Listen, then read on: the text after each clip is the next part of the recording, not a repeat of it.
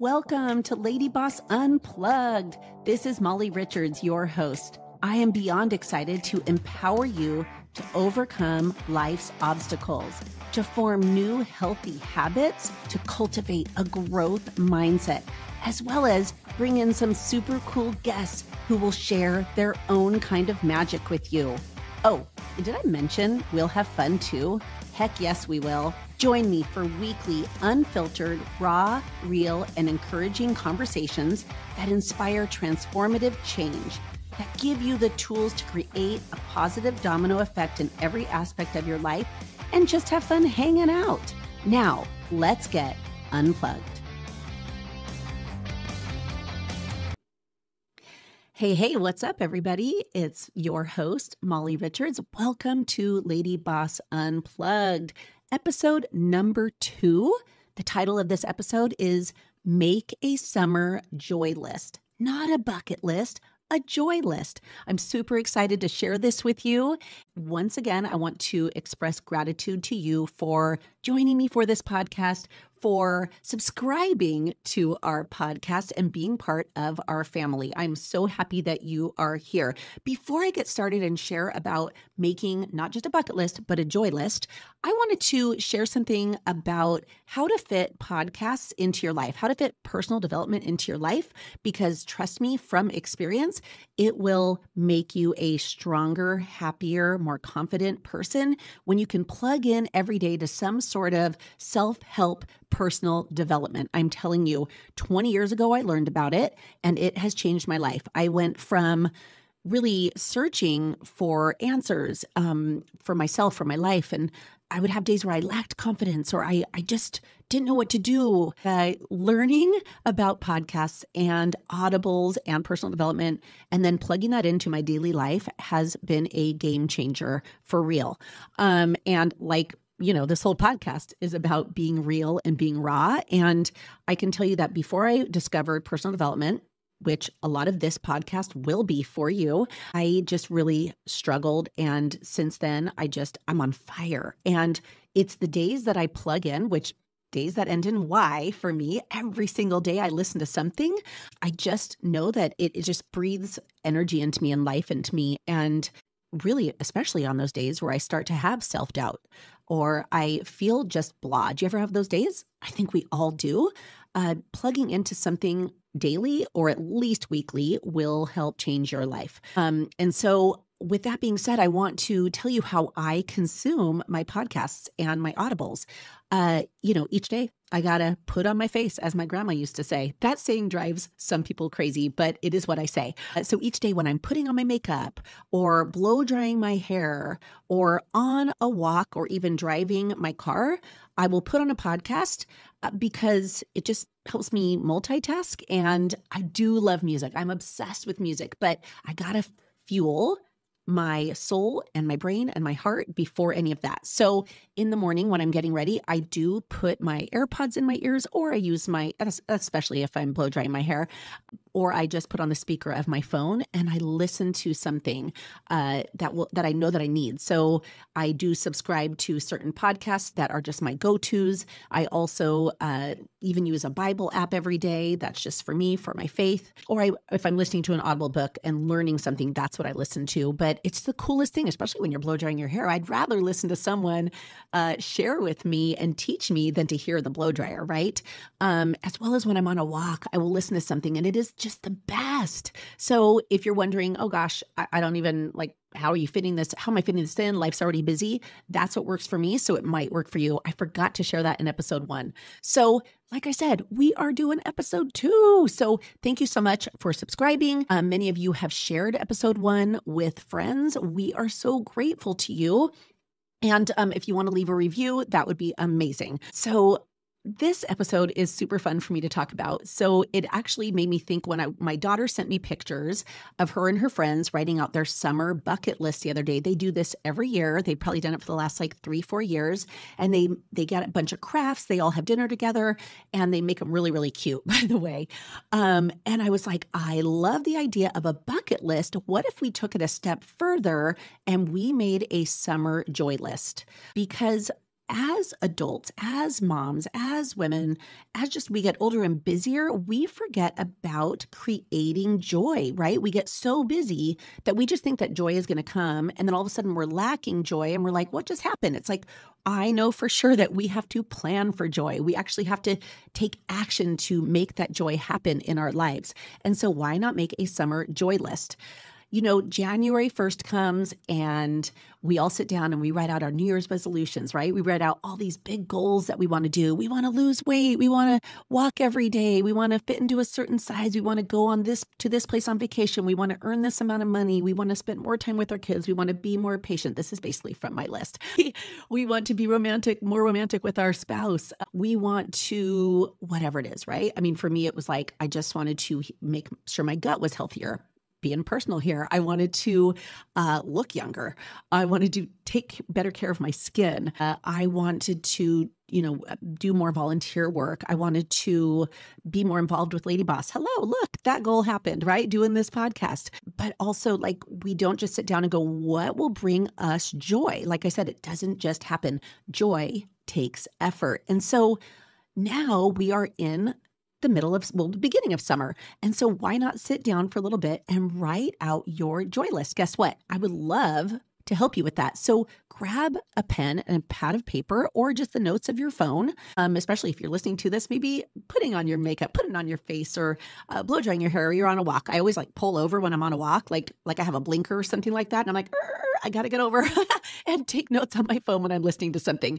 So maybe you could do that too. But I'm going to ask you some questions and kind of guide you through this so that you can create joy and have the most joyful summer. And then what's going to happen, and I know this for sure, is when you do this, a lot of those activities and those actions that you take will become habits that will then go into the rest of the year. Hello, who doesn't want to have a more joyful year?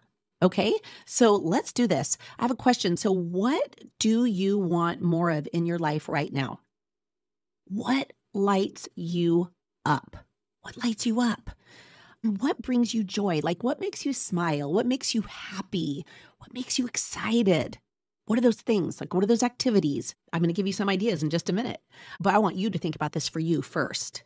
What fuels you? What fills you? What fills your life with meaning?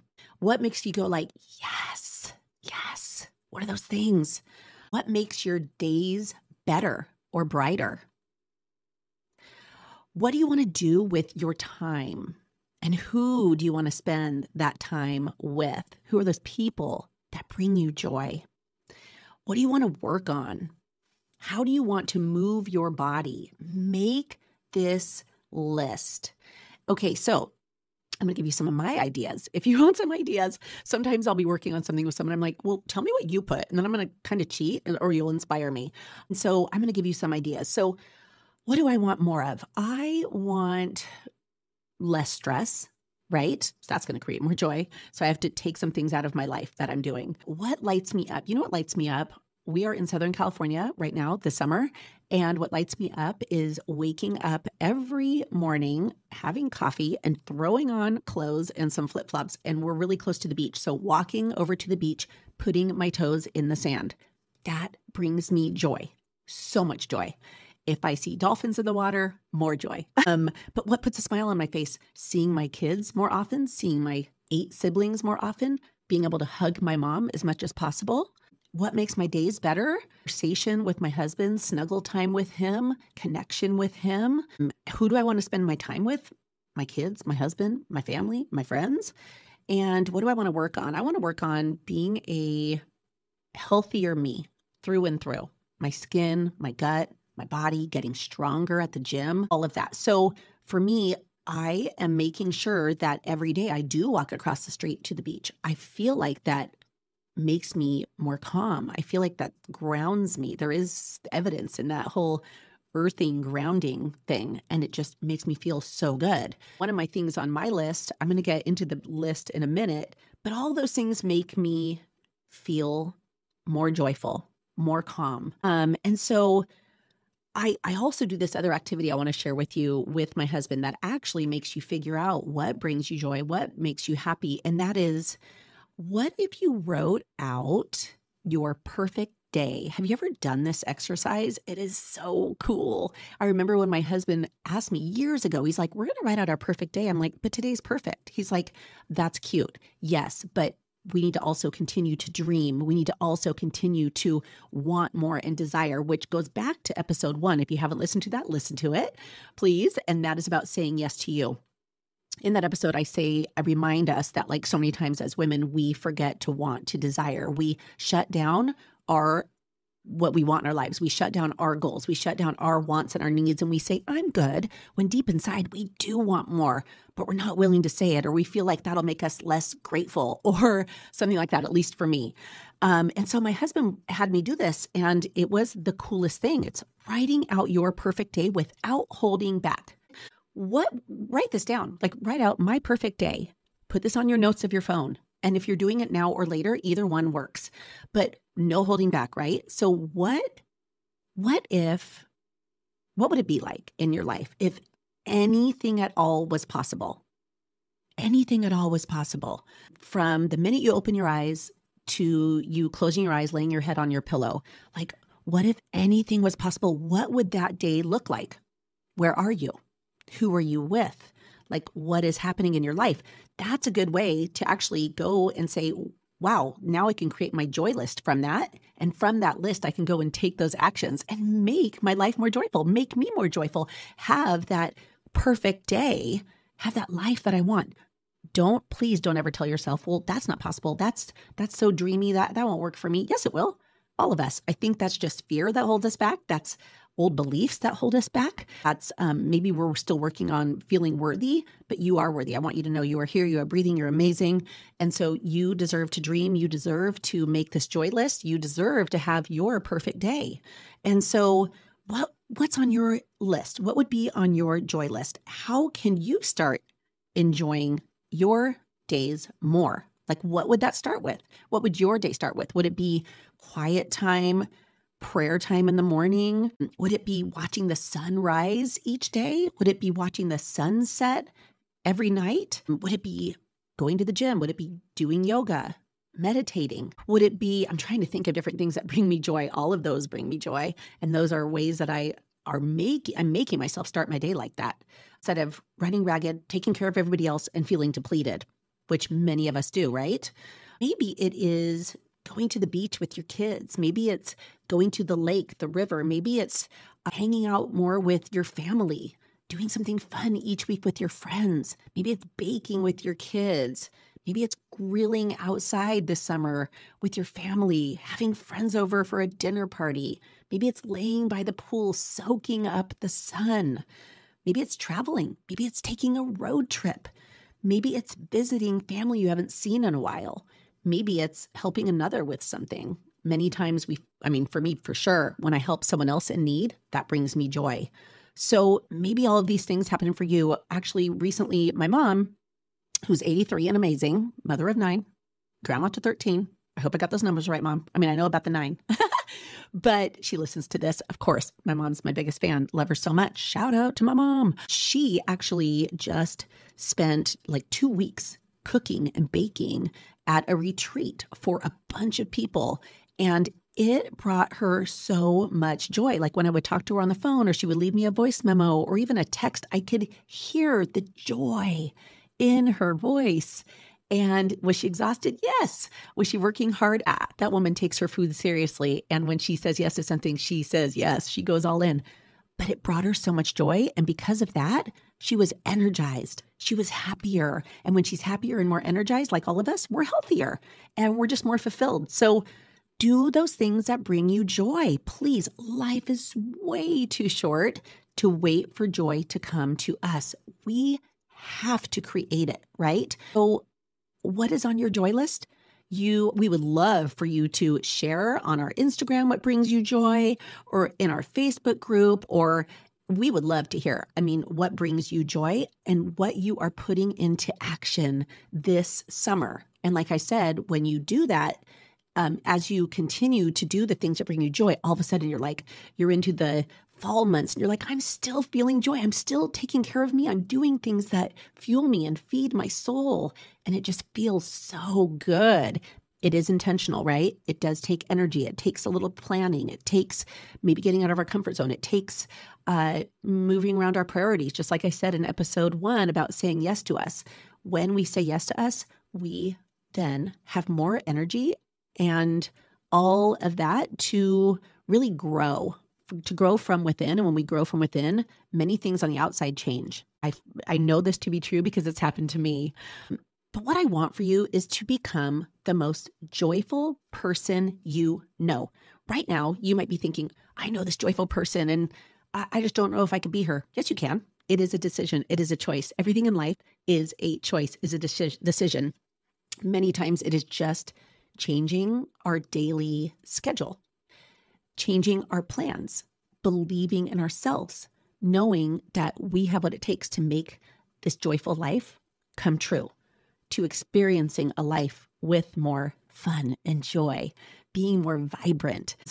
Being more vibrant and more energetic and being that person that maybe you're thinking of right now who has all that joy, you're going to become her too. Your future self, I always talk about that, is a more joyful person. So go after it. Go be that girl. So create not your summer bucket list, but your summer joy list. And then go check those things off. You, my friend, are so worth it.